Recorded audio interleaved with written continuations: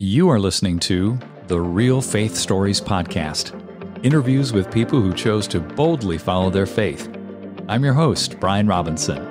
Now, let's meet our guest and hear their story.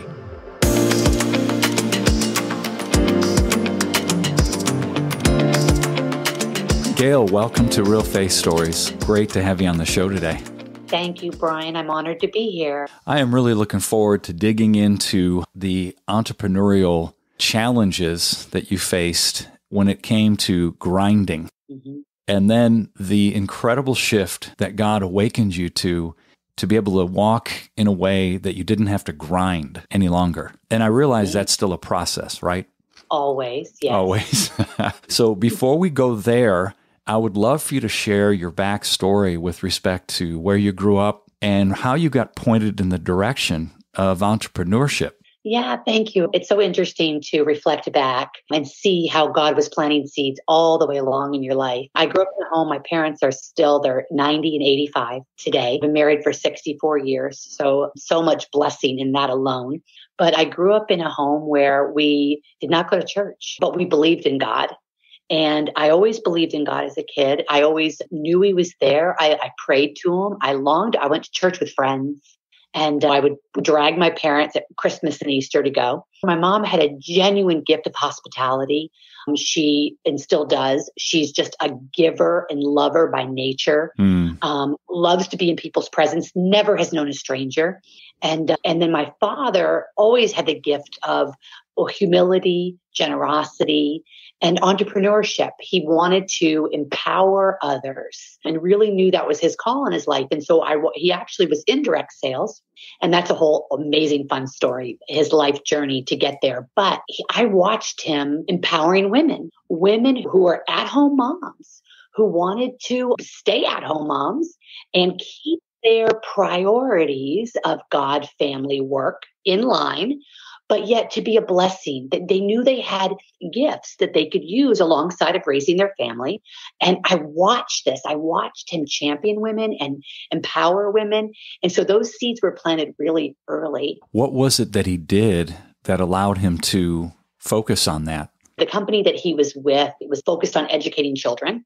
And so women were drawn to that. They wanted to help educate children. They were servant-minded. So he loved being able to empower them to see that you can step out in service, be that servant leader outside of your home, and help others to see that they can help bless their children through this educational system. And so help them to see that as a servant leader, when you step out to bless others, then it comes back to you, how the Lord blesses you in that. Having grown up in that atmosphere of entrepreneurship, how did that point you in the direction that you're in now? I grew up in a direct sales family, went into corporate, had some time in corporate America, but I dreamed of wanting that life that my parents had. I wanted to be that at-home mom, raising children. And so married my husband. We've been married 29 years this year, and we have 3 sons. And so here they were, 3 little babies. And my sister called me trying to invite me into a company. And I had been dabbling over those years of being in corporate. And I think I was always looking for that exit strategy out of corporate to have that entrepreneurial journey. But then when the boys were really little, I just said, okay, I'm going to dabble with this, just do a little bit. And it just grew and grew and grew and became a great blessing. And I loved, I had a team, and I loved coaching the women. I loved, really it was just following what my dad had showed me, inspiring women to see, what could be possible before they even realized it. So I spent years in that mode, and there was a lot of grinding, Brian. And I've since learned, if you really look at the word grinding, well, let's just take teeth, for example. If you think about grinding teeth, there is nothing good about that. Nothing. Right? Nothing good about that. I mean, grinding means to wear down. And what we know as believers, that words are so powerful. And so when we say little things like, oh, I'm just hustling, I just have a little side hustle, or I'm just grinding or whatever, it's like, no, we're not. God does not want us grinding. He doesn't want us wearing down. He doesn't want us hustling. And so words are powerful. They speak life over us. And I went through about 10 years of grinding. And really what I discovered was what I was doing. I didn't know it. I was a wife, a mother, an entrepreneur, a believer, living in darkness. And I know some people might say, what do you mean, Gail? How can you be a believer living in darkness? Isn't darkness reserved for those who don't believe? Well, I think that's a big trick of the enemy. He wants us to believe that darkness is just for non-believers. But I personally experienced a lot of darkness living with constant anxiety and worry, discouragement, irritability, critical nature, judgmentalness of myself and others, trying to always prove that it should look like this. Things need to be like this, and then everything will be okay. And if I could just earn that next level, if I could just get this promotion, or if I could just earn that trip, then I will have proved that I'm worthy somehow. And I really became addicted to being busy. And I wore it like a badge of honor. And I had no idea how much darkness was in that. And how I'm defining darkness is I clearly wasn't living in God's promises. I clearly wasn't living as a daughter of the King. I clearly wasn't believing that I could live in peace and joy and that I could work from a place of rest and trust because He was guiding me. He was leading me. Let me circle back on that whole period of grinding. While you were in that space, Gail, did you ever, during that time, come up against the thought over and over of, there has to be a better way. Something's not right here. I have a huge disconnect going on in my life. It makes me emotional to answer that, Brian, because yes, all the time. But what's making me so sad about that is, and for the women that God has now called me to serve because of this, but what makes me so sad about it is, guess what my answer was? What? Work harder. You clearly haven't figured it out yet, Gail. Yes, there's got to be another way. So just try harder. Try harder to find it. And I was a believer during this time. I was praying. I was asking God to be a part of my life. But in hindsight now, it was more like I was treating Him like a consultant. Like, okay, God, I need some help here. I've been trying and trying. I really need some help here. And then, okay, thank you for that help. And then I'm sure you're busy. So you go on and do what you got to do. And I'll keep working here. I had no concept that He wanted to work with me daily, hourly, by the minute. I couldn't comprehend at that time that was really what He wanted. I want to seize on that thought just for a second, that you approached God as a consultant. Wow. I mean, that so resonates with a lot of my early life. Coming from an athletic background, you just put your head down, you try harder. You're just not working hard enough. You're not getting the time you want because you're not fast enough, so you've got to work harder. Right? And maybe that's a carryover from sports, but I think it's a Western mentality as well, don't you? I do, absolutely. So in the midst of this, what you thought was, I put this in air quotes, God as a consultant, and I'm going to keep putting my head down. I'm going to keep busting it and grinding and doing it harder. When did things start to shift for you? What happened? So I got on anxiety medication, right? Because I had to have some relief somewhere. Right. And so I talked to my doctor about it. So I got on anxiety medication. And what I didn't know, I was on it for 10 years, Brian. And what I didn't know was how numbing to my life it was, to my emotions, my relationships, my processing, my ability to hear the Lord. Everything. I used to go to church prior to that time of medication, and literally almost always I would have tears brought to my eyes of emotion being in a church service. Okay. Well, that was gone. And I decided that was just the price to pay for needing to have this medicine. So fast forward, God started trying to get my attention. And He literally told me, Brian, Gail, the pace of your life was so loud, you couldn't hear my voice, because I was just trying to fill it. Yeah. What did you do with that when He spoke that to you? Well, I started having physical problems, and a number of them. And I won't go into that in detail, but the truth is God was trying to get my attention, and I wasn't listening. I wasn't hearing. I didn't believe I could actually hear His voice every day, that He wanted to speak intimately into my life every day about my business, about my marriage, about my children, about my identity. And so physically things started happening. And through that process, I really fell to my knees in just really kind of desperation. I mean, there was surgery was on the table, nerve pain, autoimmune diagnosis. There were just some major health things going on. And to tell you right now, I am free of all of that. praise Jesus, but he was trying to get my attention. And I literally heard him say, the life that you're living is creating self-induced anxiety. And up until that point, I thought it was my circumstances creating my anxiety. I blamed it all on my circumstances. If this would change, if that would change, if this person would change, if only, then I wouldn't have to be anxious. That was a position of victim, wasn't it? Absolutely. Yeah. Absolutely. And had no idea. And so he tells me, you're creating this. And I was like, whoa.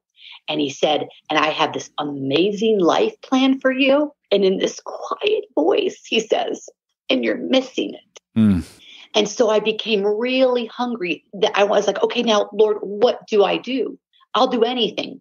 How do I step out of this? And so through the process of leading me to some holistic things, the nerve pain went away, the colitis cleared up, and the anxiety lessened, and I was off the medication. Literally, I was awakened. The Lord awakened me to a completely new life.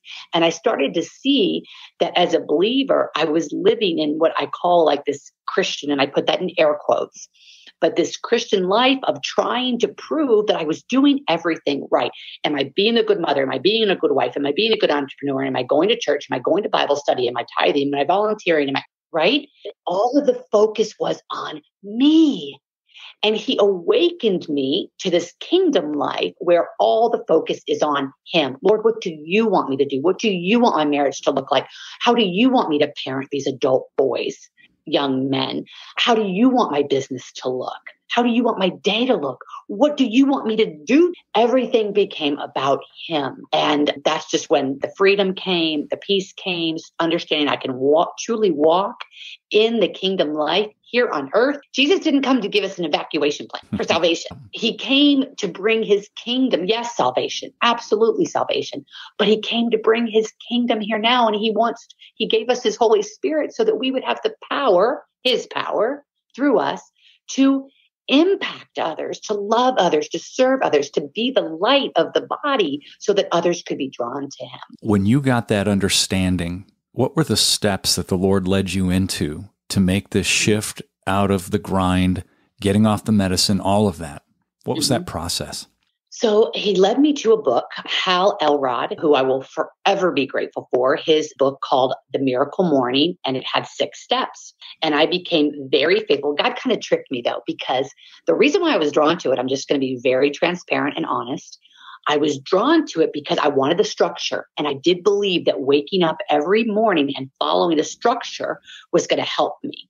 But the book was based on Hal had interviewed a bunch of entrepreneurs who were millionaires. And he found out, what are you guys and gals doing every morning that is making your life different than the rest of ours? So he came up with these 6 steps. So I knew God was drawing me to it. He brought me different Christian women who drew me to the book, kept reminding me of the book. So it was really clear. Okay, God, okay, I hear you. You really want me to read this book? So I did. And for 6 months, I practiced every morning. And believe me, there were some mornings I did not want to get up and practice. I wanted to turn on my phone. I wanted to check my email. I wanted to look in my calendar for what were the things I needed to do today. And he was like, nope, me first. So I followed it for 6 months. And then it became very clear.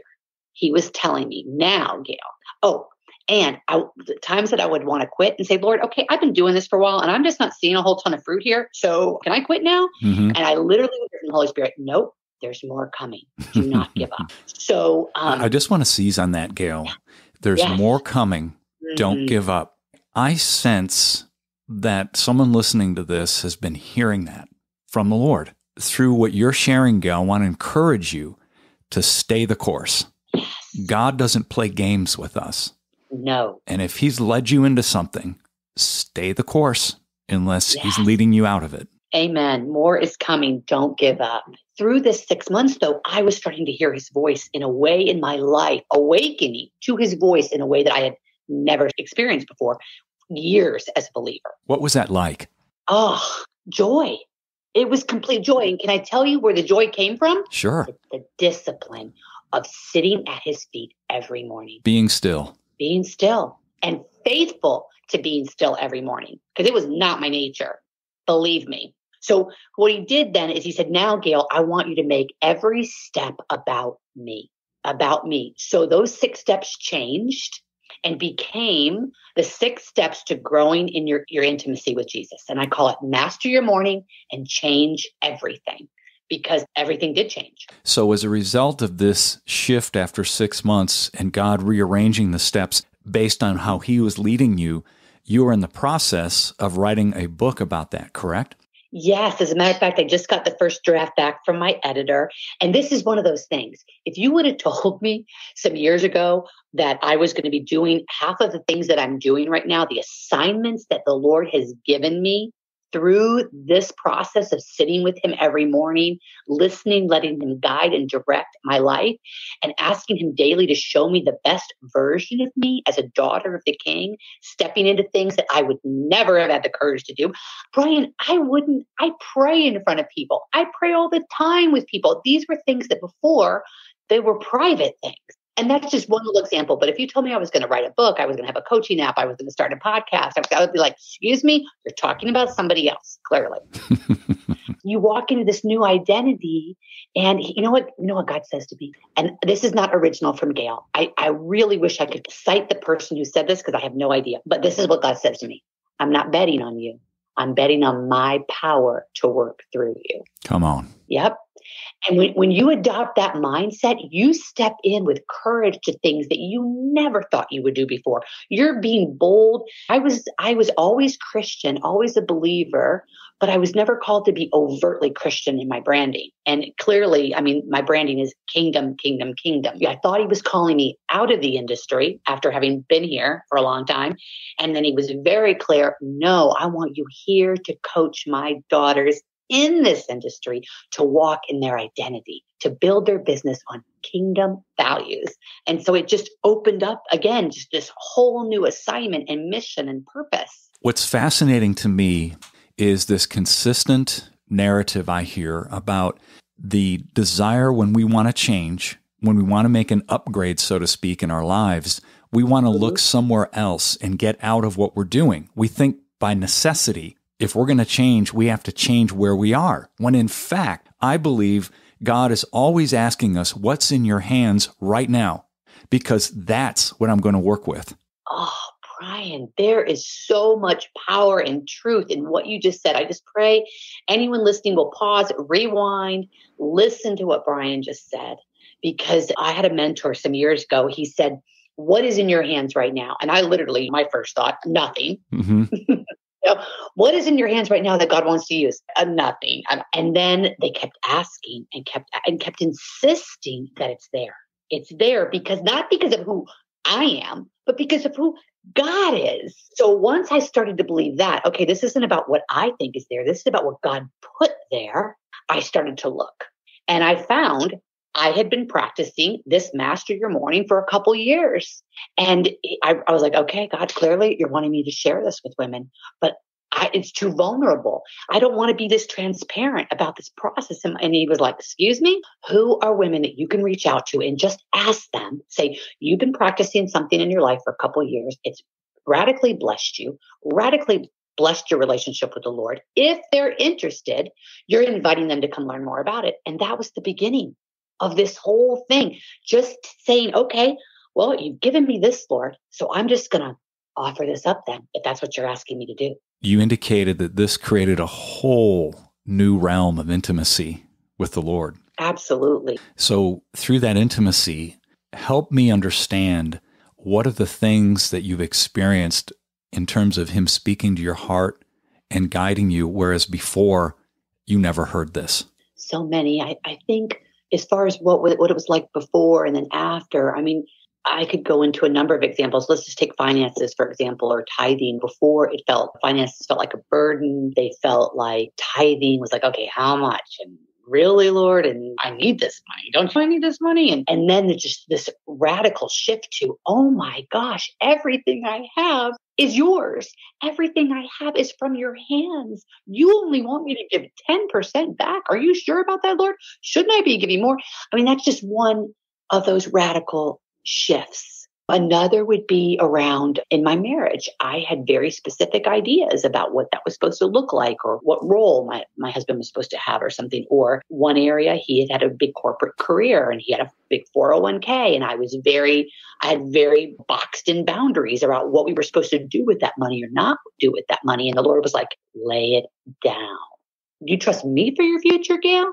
Or do you trust your 401k for your future? Which is it? Even though that was, again, part of that financial freedom that he was giving me, there was a stronghold around my marriage when it came to my husband and I's relationship with finances and my fears around finances that were just free. Another one would be working from rest. The first time I heard working from rest, I was like, did somebody misspeak? Did they say that wrong? Yeah. How is that even possible? How do you put work and rest in the same sentence? Like, no, we work so that we can rest on Sunday.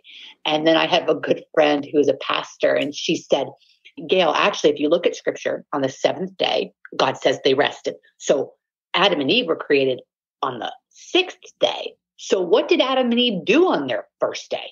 I love that.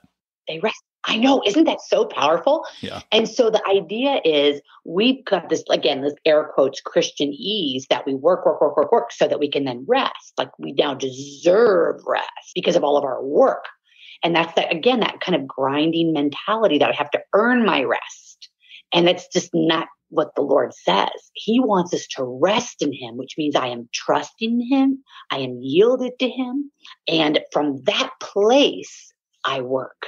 So I get to work from that place of rest and trust and peace. So now, instead of packing my day with task after task after task after task and running from one to the next and no space in between, now I know, okay, wait a minute, Gail, steward that rest well. Are you putting space in between? Are you making space so he can speak in between? Are you asking him what is most important? And are you laying all the rest down? It's just a whole new joy. My work now is so much more joy-filled. In Matthew 11:28-30, if you look at the Message translation, that last line, keep company with me and you will learn to live freely and lightly. That old part of me wanted to say freely and rightly. Like there has to be some right way to do this, Lord. I have to have, right? Yep. And so it's like, no, Gail, it's freely and lightly. It's just joy. It's just joy getting to work with him every day. Well, during your time seeking him, I mean, obviously you've got your agenda for the week or month, right? You've got your plans for the day, but it sounds as if, Gail, you literally say, okay, Lord, I've got this plan, but I want what you want. And if you're going to shift it, let's do it. Amen. I want you to shift it. Yes. The very, very quick, I sit with him. That's step one, silence, complete silence. Step two is scripture. Step three is vision, asking for his vision for the best area of my life. And I'll ask something very specific. The fourth one is reading something where in the area that he's clearly calling me to grow. So if I'm struggling with finances, if I'm struggling with health, he'll guide me to read something. And then the fifth one is to journal about it so that I'm asking him to come into a deeper conversation with me about what I'm not seeing, where I'm struggling, what I need to let go, how I can yield more. And then that last step is the calendar, because that's where I want to go first. So it's last, it's that agenda, it's that control. And so then I say, okay, Lord, now that I've prepared my heart and my mind for this day with you, what are those most important tasks that you want me to focus on?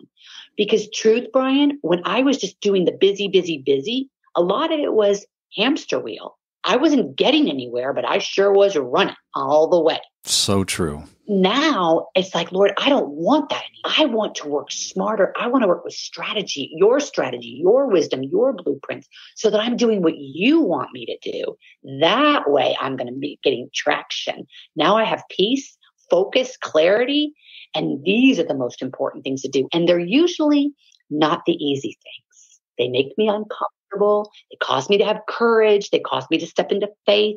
All those other busy tasks are just like, do the laundry, wash the dishes, make dinner. It's like, no, I don't even need to write that stuff down anymore. You used to write that down, huh? I'm being a little bit symbolic about it, but I would write the things down that I was just going to do anyway, the tasks. It's like, I don't need to write the tasks down anyway. Those are going to happen. I'm a woman of my word. If I said I'm going to do something, I'm going to do it. Now, don't get me wrong. If I've got a doctor's appointment, I'm going to write that down so I don't miss it. But I don't need to write down all those little tasks anymore. They happen because what I'm really focused on is the project that God's called me to. One of the key things that we've talked about here over and over is he calls us to seek him first. And that's not hyperbole. No. That is literal. That absolutely was the whole awakening. Because when I cried out to the Holy Spirit and I said, well, what do I do now? He said, I told you what to do, but you're not doing it. Hello. And so I told you what to do, clearly that he was directing me to his word. And so if I just go to his word and don't have to look hard or far to know, he says, seek me first. And then all these things that you're wanting or hoping for, looking for, Gail. And so I said, okay, Lord, this is what you're asking me to do, is seek you first every morning.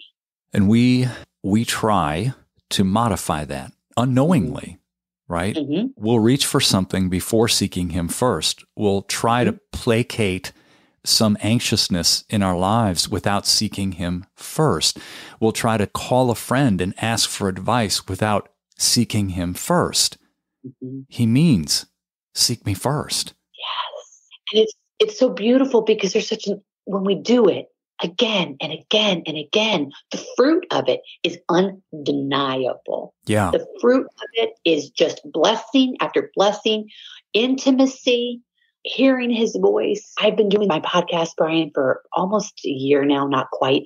And I have never had one moment of anxious thought about content. It's just there. It's just there. That's great. Yeah. And what I feel like I should knock on something. Now, forgive me, Lord. I don't really mean that. But I just mean it comes from that intimacy with him. I don't have to worry. It's there. Yeah. It's a critical thing for us to create these habits, instead of reaching for something to reduce our concern or anxiety. It takes muscle memory, as it were. It takes new neural pathways developed through new habits, through consciously saying, I'm going to seek you first. Yes. Anytime there's this knee-jerk response from our habits to not do that, that's an invitation to do it. Yes. I literally would hear him saying to me in the mornings, are you going to make me first this morning? Oh, come on. Yeah. Yeah. That's so good. Yeah. And and it was just calling me, Richard Foster wrote a book, Celebrations of Discipline, and he goes through 10 different disciplines as a believer. I believe it's 10. And the fruit of discipline is joy. Yes. And it makes such perfect sense that when we, really, because what we're doing when we say seek him first is we are honoring. Mm-hmm. We are honoring him. We're saying, God, you're the one who has the plans for my life. Your word says it. You declared it's true. Therefore, I'm going to honor you and sit and listen for your guidance, your counsel, your word. I'm going to honor your word and believe what it says is true. And his word does not return void.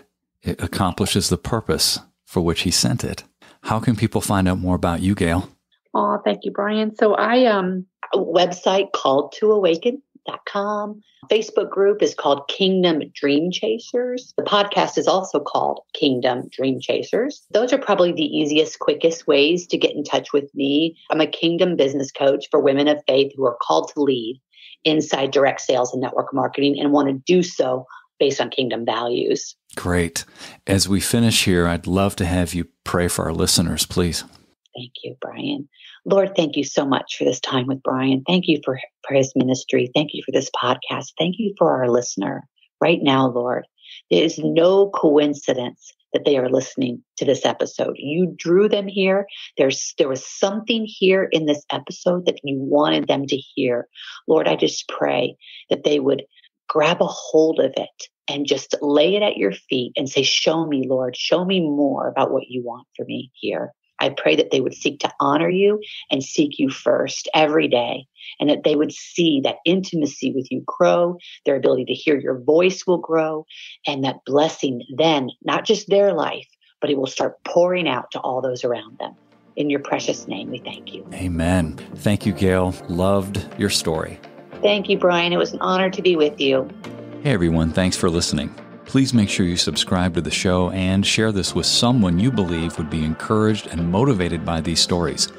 Until next time, I'm Brian Robinson, reminding you that the greatest decision you could ever make is to ask Jesus Christ to become the Lord of your life. If you haven't done that, read Romans chapter 10, verses 9 through 11. Thanks again for listening.